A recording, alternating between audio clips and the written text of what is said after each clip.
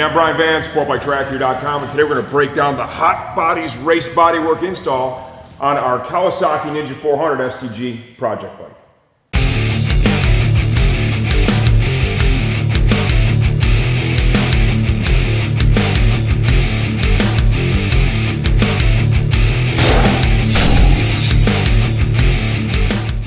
Okay, I've installed a lot of race bodywork kits over the years, and I can tell you that, like the Yamaha R3 kit, this install is more complicated.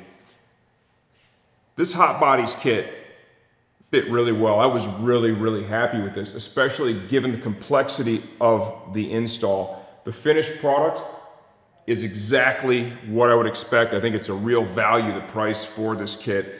They focused on this bike, they did a great job. Whoever built the mold did a solid job. So, with that said, it's gonna take some effort to get that end result you want, and I'm gonna show you every single step that it takes to do that as I go through this bike here right now. Giving you the quick cliff notes. This is a multi-part kit. You have an upper fairing that is also going to have your instrument cluster installed to it. You have two mid fairings, one on the right, one on the left, that interact with the motorcycle over here, right? So they span from the front all the way back to the tail, and then they interact with this Kawasaki trim panel, right? This is an OE panel that you're going to reuse on both sides, okay? And you know, this is really where the complexity starts to come into place, right in this area. It's important that it fits nicely so that all the pieces come together and play well together. Deuce fasteners. I used 4 fasteners on each side. 2 up here on the upper, 2 down here on the lower, and personally I think that's enough. They have another dimple here for a possible third. I think that's overkill down there. No need to go with that. Currently I've got a slip-on on this bike. In order to accommodate the installation of the slip-on, I didn't have to do any trimming. This is the OEM bodywork bracket down here. I drilled the hole right on center. It fit great, no problem. Coming forward, the fender, super self-explanatory, right? Drilled the holes on center, got a good fit from that, really happy with it. We're gonna lower it in a second. I'll show you what it looks like with the cluster on it. The tail section. This is definitely a little complicated as well. If you already have a Ninja and you've done any work to it here in the tail area, you already know that to get the rider seat off, there is a release cable. Well, you see it's down here now, and that is not its final resting place. I'm gonna need to come up with a bracket to hold it in place, or perhaps even some cable ties just to get it up out of the way. But this previously was up here in the tail underneath the passenger seat. When you would release the passenger seat, you had access to this cable that you would then pull on. It would release the rider seat. This needs to be relocated. We're going to show you how to do that in this video. Additionally, installing the tail section is going to require trimming of some of the brackets that are on the OEM subframe. It is what it is. I tried like hell to get away without doing that, and I'll show you you see that little hole right there? That was me just trying to do everything I could to not cut the brackets off. At the end of the day, I couldn't do that, so I ended up putting just the tiniest little hole right there in the tail section. Not a big deal. When it gets painted, the painter's gonna fill it. If you wanna come over to the other side, to show you the end result we got here. Once again, everything came together real nice. Super happy with it. Plenty of clearance everywhere. It's important to note kickstand, okay? And this being more of a beginner bike, there might be some riders out there that are like, hey man, I want to leave my kickstand. Is it possible to do it? Yes. But you will have to do some pretty serious trimming of the lower fairing in this area. Okay, and that's going to allow the spring and the dowel that attaches to the spring to be able to clear that lower fairing. My recommendation is remove the kickstand, right? If it's a track bike, there's really, in my opinion, no need for a kickstand. It'll accommodate it. You're going to have to do some trimming in order for that to happen. So, I'm going to take the entire bike apart. We're going to show you each individual piece, where I drilled it, things I did to get the fit that I have right now. Okay, we're going to start off with the tail. This is the piece I always begin with. and in my opinion, one of the more challenging pieces to install on the bike. Let's show you the spots where I drilled. There were dimples there, right? And right through there, dead center, you can see those 2 holes. I added a couple down here. These weren't there. This is just something I wanted to try to see if I could tie them into that OEM undertail right here. So you may or may not decide to do that on your own. So in terms of drilling the holes, no problem. There is absolutely some modification necessary to the subframe as well as the OE undertail. You can clearly see, if you've got your bike apart right now, that this OE undertail used to come all the way back here, okay? Well, you don't need all that with the race plastics.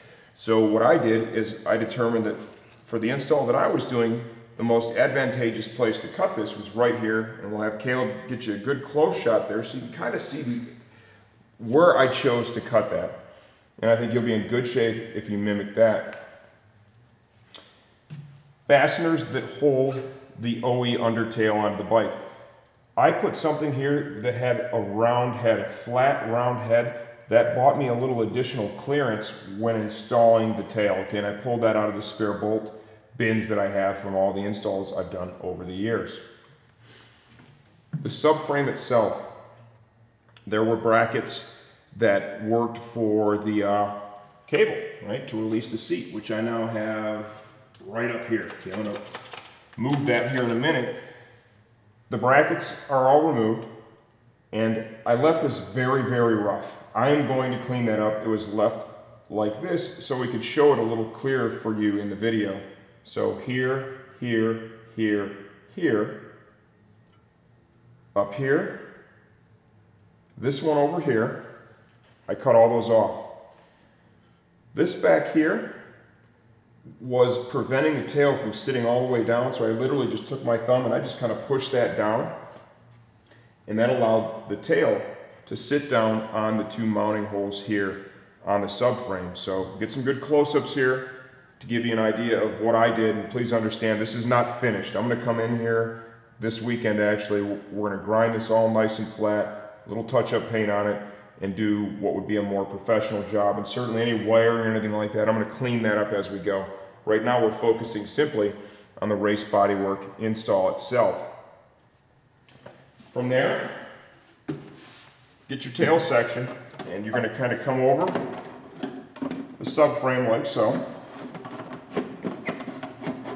And even with the trimming that we did, there is still just a little bit of a tight fit. It's not super bad in terms of race bodywork, but you are going to have to still manipulate the tail section a little bit to get the clearance necessary to cross over some of the mounting points, right? The tabs that are still on the subframe. So see what I'm doing here is kind of getting this subframe slid up into the tail using as light a pressure as humanly possible. And we need to get it as far forward as we can so we can clear these now, okay? And once we've done that, I'll kind of pull outward. And that's where replacing these fasteners right here really came into play, because that bought me a few precious millimeters in that spot so that we could get this to dip over. So just continue forward. This is probably looks a little more difficult on the video than it is in the real world, because you know I'm trying to do this and give the cameraman some room to operate as well. So once you have that slid on, like so, let's get the fasteners we're going to use. I ended up replacing a lot of the OE hardware with just things that I had in my spares bin over the years. This is what I landed on. All 6 of these are the same size. And please note too, when you drill the hole, you don't want to drill the hole so that the fastener is super tight in it. You want there to be a little bit of wiggle room. And I'll kind of illustrate here. You can see I'm able to move that back and forth. That makes removal and installation a lot easier. And it also allows for, you know, a little bit of movement when it's on the bike. It can help reduce damage in a crash, things like that. So I'll show you how this all lines up. You want to get all the fasteners in there before you really put any significant torque to any of them. See back here, the holes line up real nice. So just finger tight to begin with.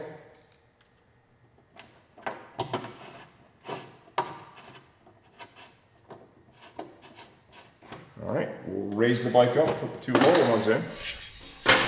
Okay, we're down here underneath the bike. You know, this is absolutely optional. I'm not even 100% sure that, you know, I'm gonna stick with these long term. There's the secret light on the camera Caleb found.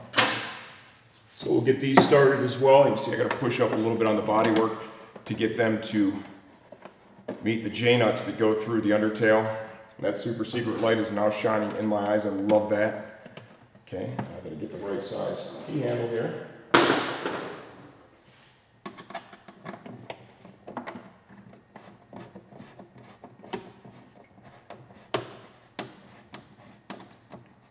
And with these two now, I'm gonna go ahead and put some torque to them.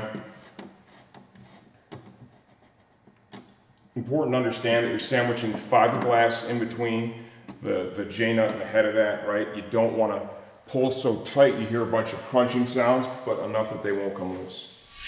Okay, once we've got those underneath, secure, same deal here. Don't put a crazy amount of torque, just enough.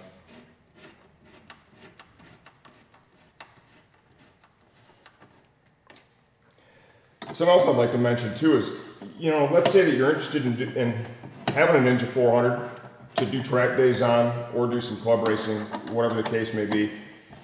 And you don't know if you really want to do it yourself, you want to build it yourself. Well, there's a great option that's out there right now. Ninja400r.com, I believe, is the URL.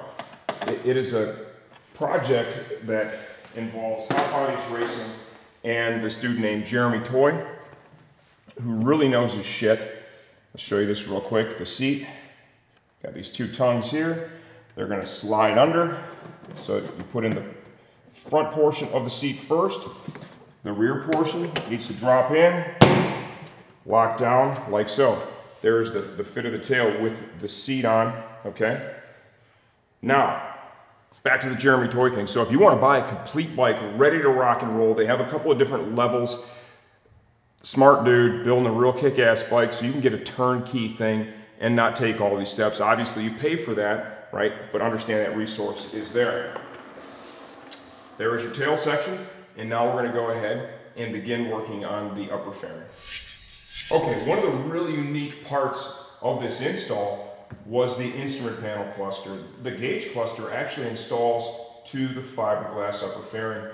All I did here was, right, the holes were drilled right here, got them all cleaned out. These are the grommets that were used to mount up the cluster on the OEM setup. We're gonna reuse those now. So you wanna make sure that these holes are large enough to accommodate that, okay? And when I lined everything up and drilled it, I did double check with the gauge cluster before drilling it. The cluster has posts on the back of it. You want to make sure that, you know, they're going to be lining up with the holes relatively well, which they did. I'm going to push all that through.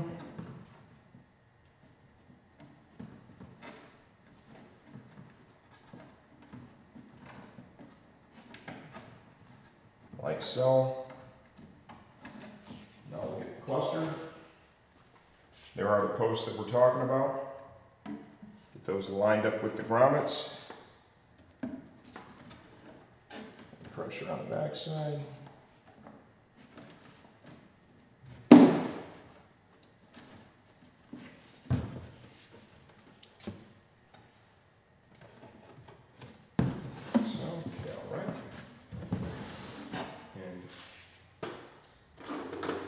OEM fasteners will be used to secure that in place.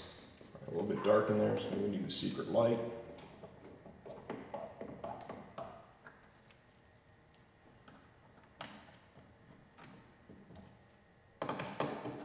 Pretty stoked to get out there and ride this bike. I've got some kick-ass K-Tech suspension that's sitting on my back desk in my office, ready to install on the 400.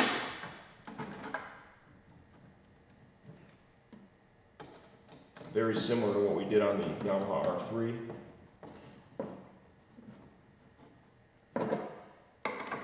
Okay, so get that all secure.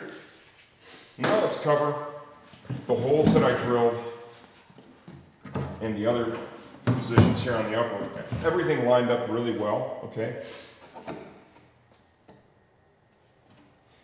This goes through the OEM upper fairing stay, right? They have little bosses that pass right through there.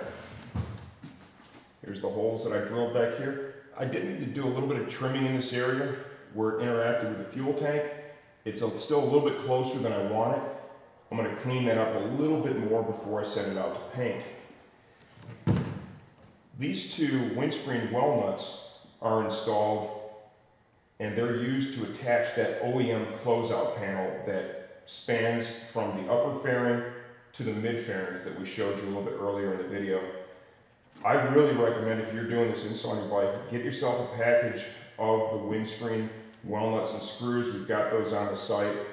For things like this, that just works super well. Okay, show you the rest of the holes. This is an OEM grommet that is used to capture the Christmas tree clip that comes off of that same panel that we spoke about earlier. You just remove that from the OE bodywork, put it through there. Here is another windscreen well nut. Mirror image of that is on the other side. These holes were dimpled and teed up when it came here. Basically just cleaned them up, and that's where we went ahead and installed the deuce fasteners. I used the rivet-on style deuce fasteners on this 400 install. Okay, take your time with this. You know, this is a complicated kit. Don't go pre-drilling everything and then go for the install. Do some mock-up work to make sure things are lining up and it looks good before you charge after it. Okay, now we're ready to install our upper. Slide it back into position. You're able to then rest it on that upper fairing stay, kind of secured there. You want to get it over the tabs that are on the leading edge of that fuel tank right here, like so. Find the holes in that fairing stay again.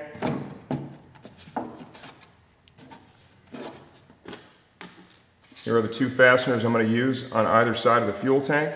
These are OE fasteners that came with it. With the stock bodywork, just reusing those. I'm going to get these started, but I'm not going to torque them down at this time.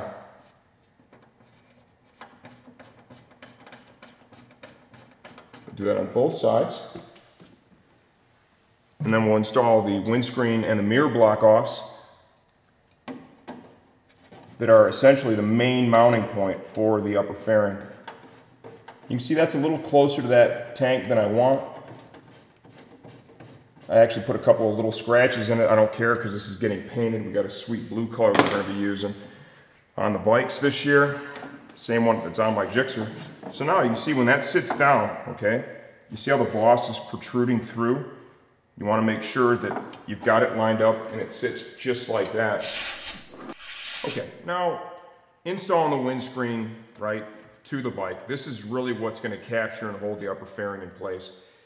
This is a zero gravity screen we have right here. It came with these rubber gaskets that are going to essentially sit here over those studs, and then you bolt everything down. Technically, you know, these need to be in there. With that said, it does, you know, it's a little challenging to get them in there, and it may be more important these are there with street body work as compared to race body work. So when you're doing your mock-up and your install, it kind of decide how you want to do it and proceed from there. I've done it both ways now, and honestly, you can get away installing without these. With that said, this is going to be directly against the body work, and you've got your paint there when this is, you know, eventually painted. You know, that could create some conflict or damage that a little bit. So do what you feel is right for you. And we'll kind of show you what it looks like doing it with the gaskets in place.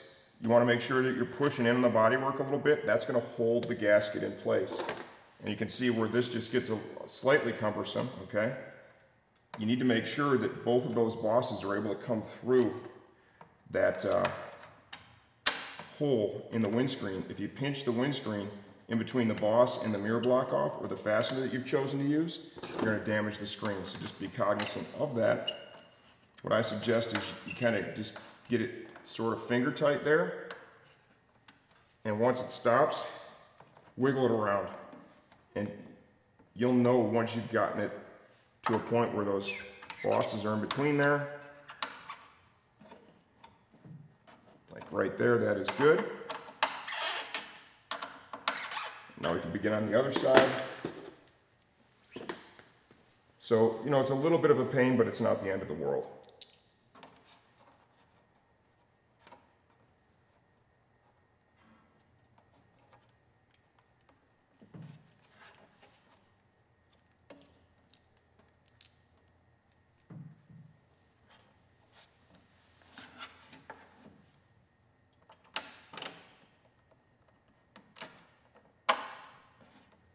You know, is this something you want to jack around with when you're at the track if you need to remove the fairings and have the gasket under there? It's kind of my thought process there, but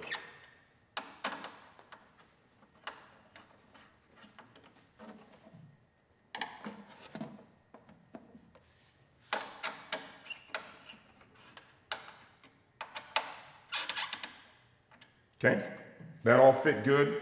Windscreen's mounted up. Now we're ready to raise the bike up, and we're going to begin installing the mids on the motorcycle. Okay, now here we have our mid fairing for the right side of the bike. You can see I used rivet-on deuce fasteners, okay?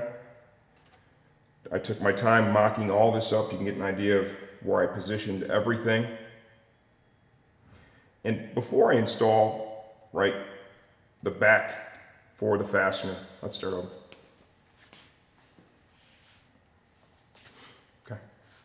Okay, now we can focus on the mid fairing. We're going to begin here on the right side. You can see that we do have a total of 4 deuce fasteners. I used rivet-on style. Here's the areas where we drilled the mounting holes.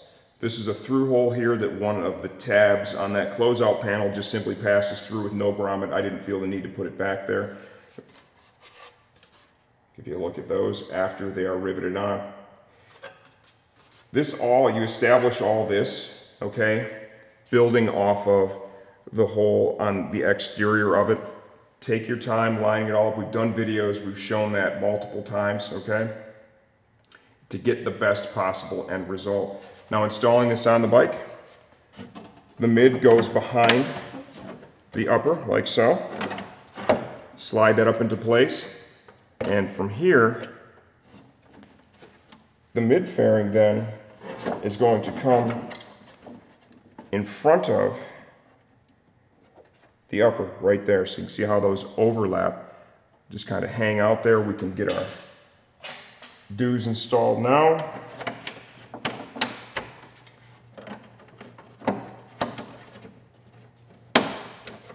Like so. I used a windscreen well nut right here. I'll go ahead and throw that in now.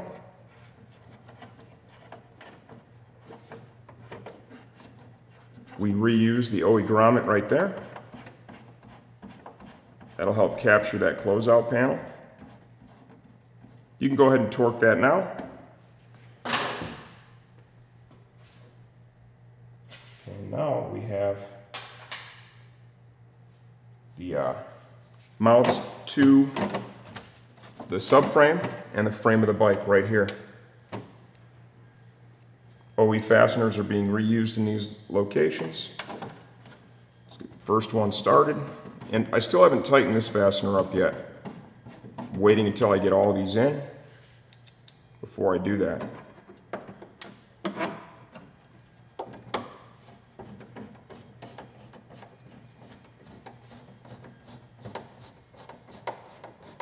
Once you have each one of those started, kind of run them down, then we'll go back and torque.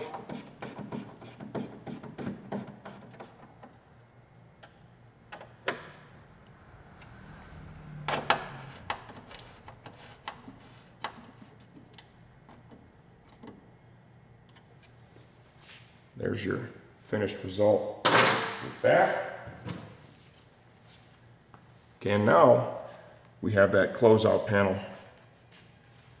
Had to open this hole up a little bit up here. That's going to accept this tab. You want to make sure you retain the functionality of that. This lines up with the well nut that we put in place. We're going to be utilizing this tab, here and here. This one will go in there. This one I decided not to do anything with because we have a fastener right back here, so I just omitted that. You may or may not decide to go the same route. So let's get this slid up into position, dip that in, come back here. You want to find those tabs, get them into the grommet.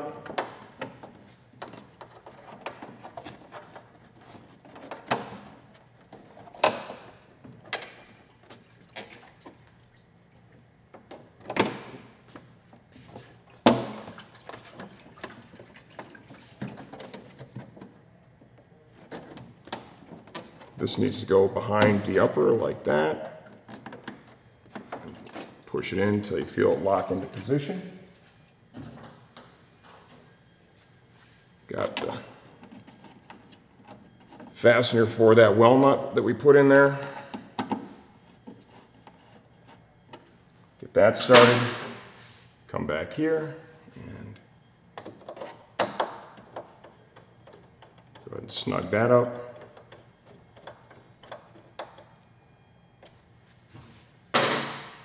Now we're ready to go to the other side and install the mid-fairing on the left side of the bike.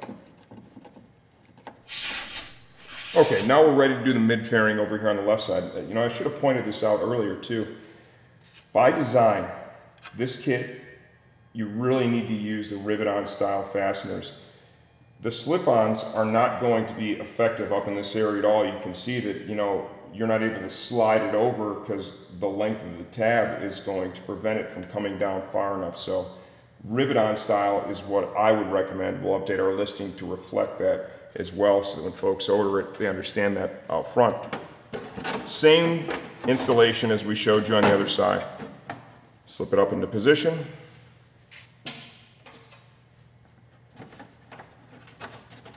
You want to make sure that this tab is outboard of the upper. Go ahead and throw the doos in there like so. Grab that fastener for that windscreen well nut. You know, there's different fastener choices you could use back here, a lot of different ways to go.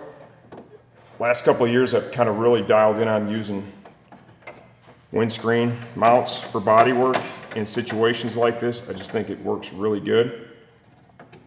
I am going to have to sort out some type of bracket or way of securing these two fuse blocks right here. They had brackets off the OE bodywork in this area. I'm not really concerned about that. End of the day, you could throw just a cable tie on it. If you're going to worry about either one of them, this one here, because of its proximity to that throttle cable, you want to make sure that regardless of what you do, there is no way this thing can float up in that area. Your controls, your throttle controls, that's something you never want to fuck around with. Never want to create a situation where that could possibly bind. So be cognizant of that. Moving forward, got a couple more fasteners here. Secure the mid-fairing to the frame of the bike. You can see the holes where we drilled. This was marked real well from Hotbodies. Get that one started.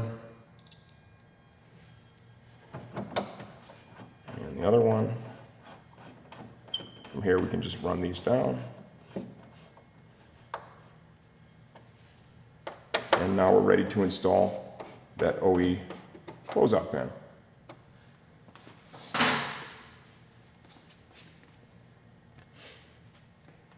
Good. Mm-hmm. Same deal, make sure the hole up here is going to allow for that to pass through. Also not a bad idea if you remember to tighten this down. Almost forgot that. Run that down. Windscreen well nut was used up here too. Slide that in, turning over. Make sure that is in position. Holes and everything line up nicely.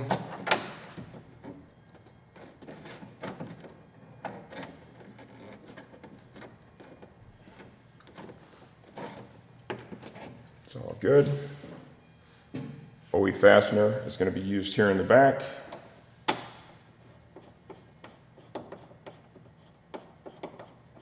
as we get this painted and go through, I'll make little refinements to this install, like which fasteners I'm using where. You know, some of the lengths are varying right now, and you know, I'll concern myself with that once we've buttoned everything up here and got it all painted.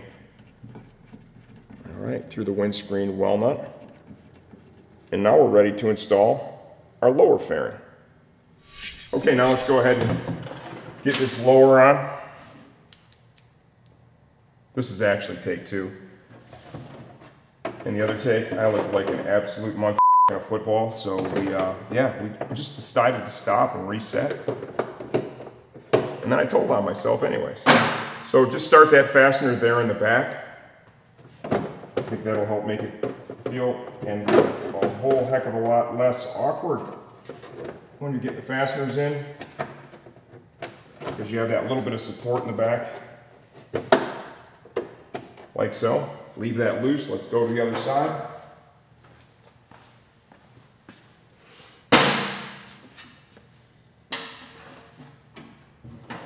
If your kids are watching and you don't like profanity, I apologize in advance. Well, and after the fact, I suppose. Fastener right there.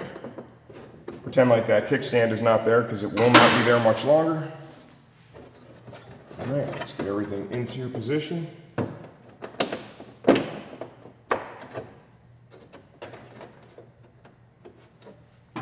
Now we can snug these up. And we're ready to do the last piece, which is the front fender.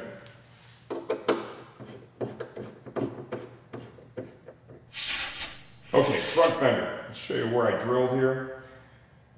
This mounting position is going to use a top hat spacer with the OE fastener, okay?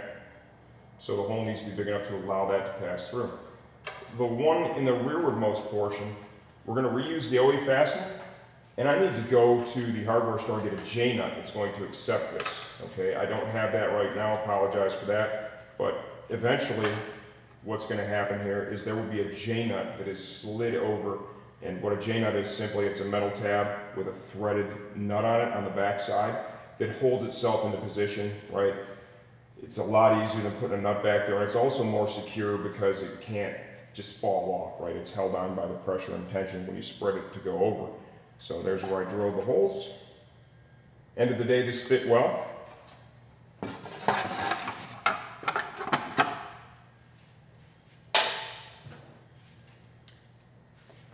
Let's go ahead and get this started.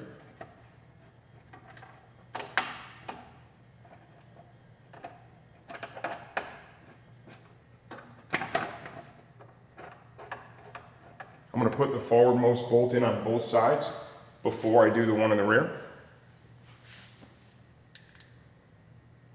And once again, don't forget that I do not have the J-nut in place, but ultimately that is what will happen.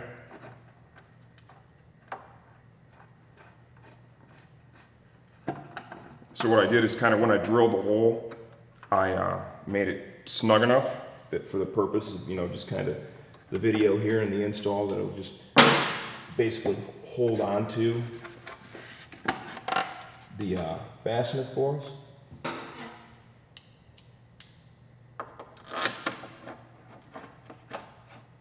Kind of see that now, just basically holding it into position. I can feel that there's enough that's passed through that, you know, we put a J-nut back there, we're going to be good to go.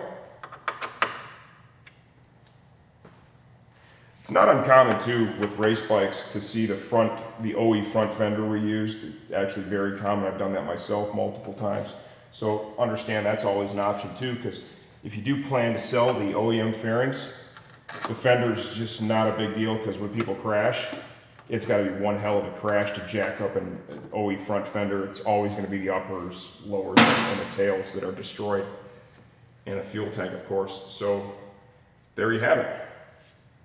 What do I think about it at the end of the day? This is absolutely a little bit more of a challenging install. I think you can see that. I do believe this video is going to be a good reference for you to help get that install looking as good as we got ours to look once we were done.